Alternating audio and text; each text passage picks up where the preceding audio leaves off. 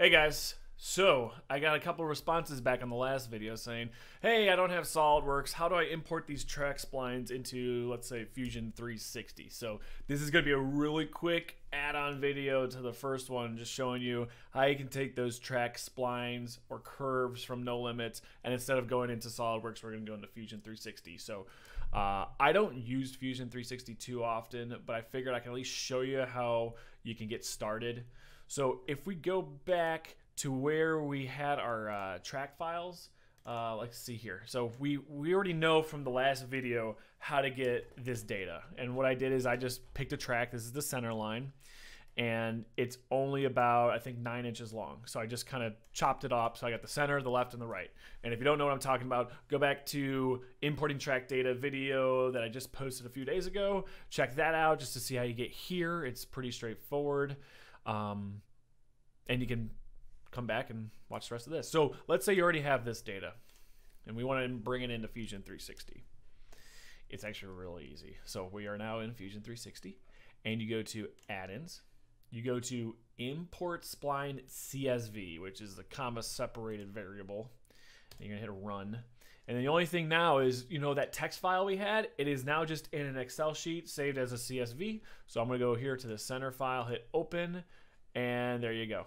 You got your center line. It was that easy. It's not even some crazy hard thing to do. So there's your center line. You go back, hit add in, import spline. Now we're gonna do the left one. There's left, and we're gonna do it again. Import the right, and there you go. Now you have your particular track section from nolimits in Fusion 360. So that's pretty cool. Now you might be asking, okay, so like, can we start designing some stuff? So here, I'll just start a little intro here. So now that we have the track section in, we can start, you know, creating some geometry. So really what I'm gonna do is I'm gonna go and make a plane along the path, which would be the center path, and you can kind of choose, you know, where the plane starts. I'm just gonna go back to the beginning of the track piece, create my sketch plane, sketch on this guy. And I'm just gonna ballpark it because you can really dial this in, but I'm just gonna, you know, say, like, okay, here's gonna be just, you know, an outline where we're going. And I think actually I want to put another line out here. Make sure it's at 90 degrees. I'm just throwing some stuff out right now. And there's like your center spline. The only other thing is we got to make these construction. So those are construction, and stop the sketch.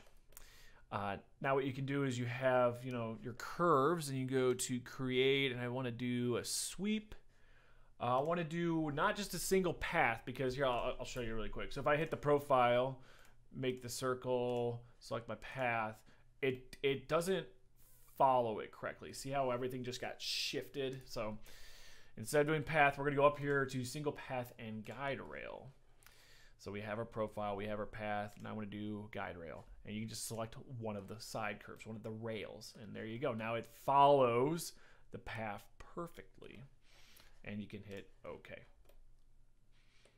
The only thing that's kind of weird is it uses up the other sketches, so you can either unhide those, or I'm just lazy and I'll just go and re-import them again. So I'll get my center one back in here, and then I'll just add my, what is it, the right one, I think.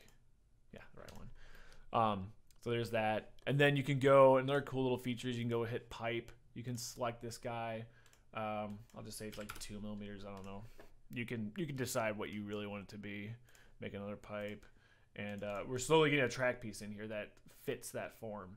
And then the cross ties, as I said, I'm not a Fusion 360 expert, but I know a lot of you guys know more than me. You can go in, select planes, create your cross ties. You can also go in and make all sorts of other track designs. So that's it. I just wanted to show you can get that data into Fusion 360. You're not just totally screwed. From here, you can kind of open it up to however you want to design the rest of the parts. So with that, see you later.